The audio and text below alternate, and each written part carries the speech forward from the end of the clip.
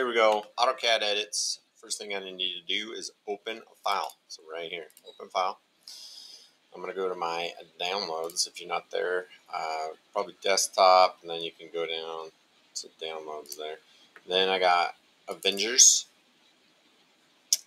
Beautiful. There it is. Now I'm going to say export layout. You type it. And as you start to type it, it should pop up and we just push enter. And then it's going to want you to save another sheet or file of it because the one we were in was a layout sheet and it wasn't going to be editable. So I'll push in OK. And should I open it? Yes, I should open it.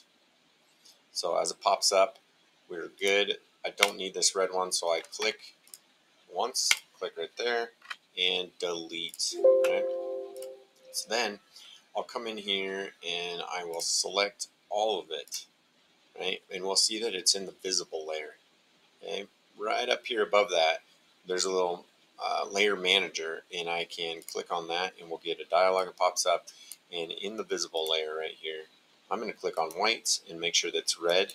This red right here, no, yes. Click on this one, say OK, and then we're going to click on the line weight. It is 0.15 right now. We're changing it to 0.00. OK, and as I push OK, everything should turn red. Everything red will be cut out. Okay, so we are good, ready for the laser. We just need to make sure and click here, say close, and say yes, I want to save it, and we're good to go. Okay, so I'm done. I don't even need this one. I'm going to close this one. No, I don't want to keep it. And good luck. I can't wait to see it cut out.